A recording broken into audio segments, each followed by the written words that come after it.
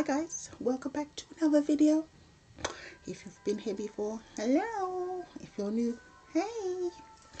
Anyway, so today's video, I thought I would talk about friends and untrustworthy people who you think your friends are. Anyway, so let's go, let's do this. So when I done care in the community, I had to double up with some people sometimes and got to make a couple of friends and stuff. This one particular girl, or lady, lady, she was, I doubled up with her quite a lot and, you know, went for coffees and stuff like that as well. I'm trying to think of a name for her. Let's call her Beth, but that's not what I really want to say, but I won't say it, you know, because one is a lady, you know. Anyway, so she was having problems with her partner, and basically a couple of days ago, well, this is at the time, she I saw like bruises on her arm. She's maybe a little bit darker than me, but it was like a purpley dark colour bruise on her arm. So I said, so what happened? And then basically we put his fists on her, and then she showed me this other mark on her back, and she said as you go into the kitchen there's kind of like two work counters which are quite close to each other, so he must have shoved her and pushed her on that. So I'm like, oh God, so what's the next step going to be? Is he going to actually do some real harm, like, you know, coffin kind of harm? And so I said to her she can come and stay with me until she finds a place, which is cool. So she did, and caught her going through my phone. No, there's nothing actually on the phone that concerned you. At the time I had a BlackBerry, and, you know, screen little like that, rubbish. But it was okay at the time.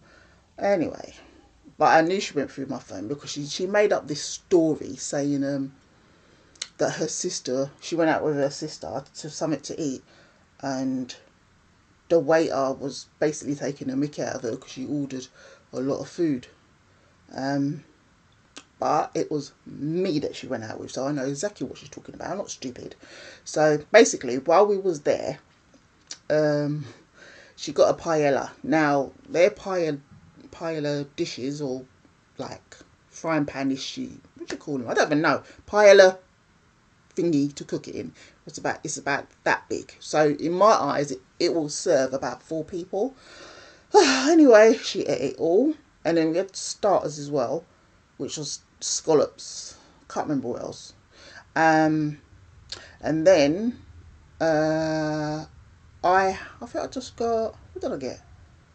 Maybe just like pasta and a bit of fish or something like that. I can't remember now. But I always eat a bit less because I want the pudding. So, and their cheesecake's really nice. Anyway, so she doesn't like sweet stuff, but because I ordered cheesecake, she thought she'd ordered a cheesecake, and she was saying, "Oh, this is really sweet. Yep, it's the other." I'm thinking, well, what do you know? It's sugar in it. The waiter said to her, "Would you like a slice or the whole thing?" Which he shouldn't have said that, really, but I knew what he was getting at because she ate all the bloody paella, or paella. I think that's how you're supposed to say it, paella, la la. And she got offended. Anyway, that's what I text my sister what happened. So, and I just said, oh, the embarrassment, but I don't know if she was embarrassed or not. But I knew she went through my phone. Anyway, she started to be a bit offish with me for some reason. Like we did go shopping and stuff like that. She like contributed to housekeeping, should I say.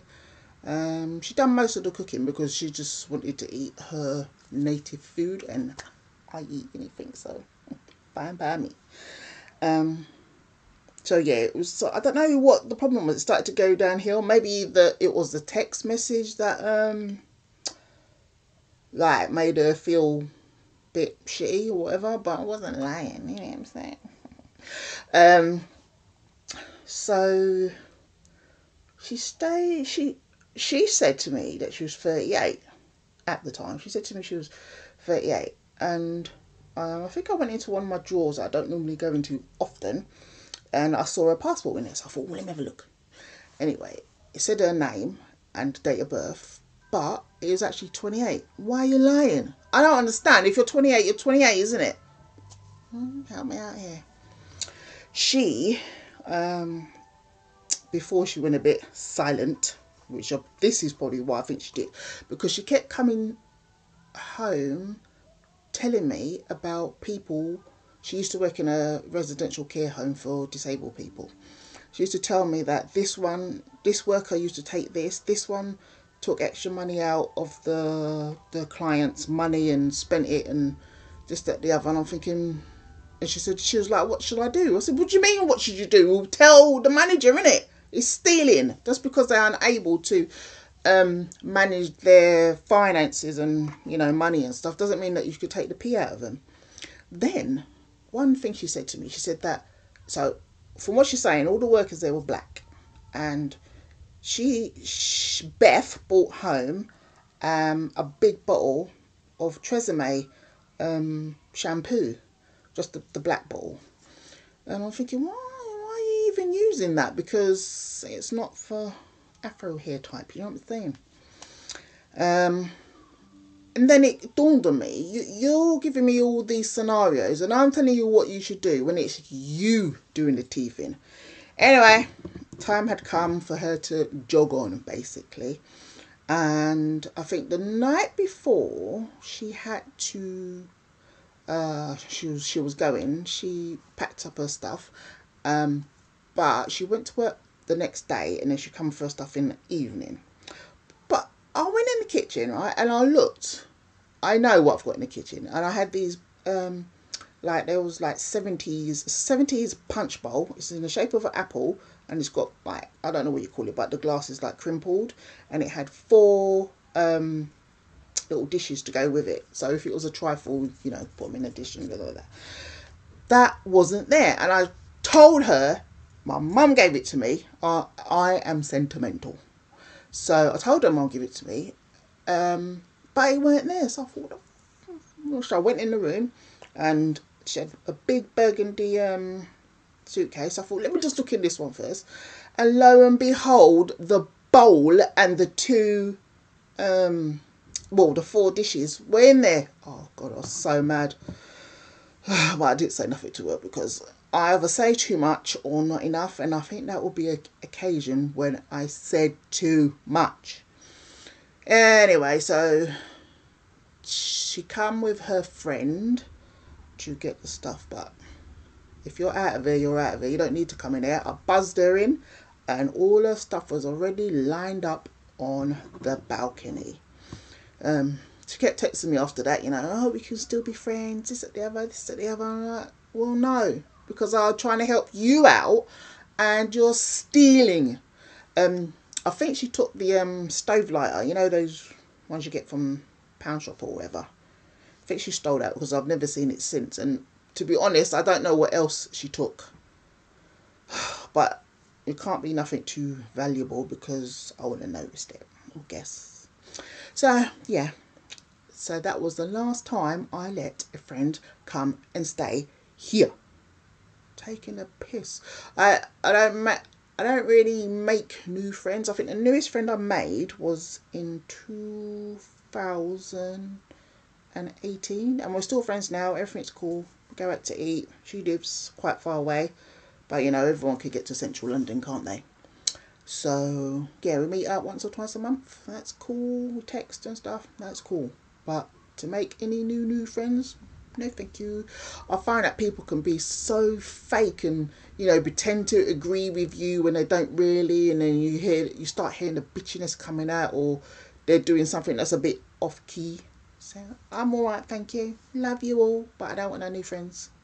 Fine. I guess I'll be friends with people on maybe like TikTok and Facebook and stuff, but that's kind of the level it will be, I guess. But yeah, that's my little story about the teeth. I tried to help out. good few years back. I was trying to remember. I think this was maybe 2016. I'm not sure. 15 or 16. I'm not sure. But yeah, thank you for listening to my little story. And be careful, peeps. People are not what they seem to be. Do you know what I'm saying? So I'm going to eat my sushi, have my cup of coffee, have my nutters from the Littles, and carry on making my little dolly. Yeah, looks like a gingerbread doll face. I messed up. I didn't have enough yarn, but I'm going to put the hair, of course, hair in a little hat. So you know what I'm saying? I'll get on with that. And I will see you in another video. Thank you for watching and take care. Bye. Oh, don't forget to subscribe, like and comment.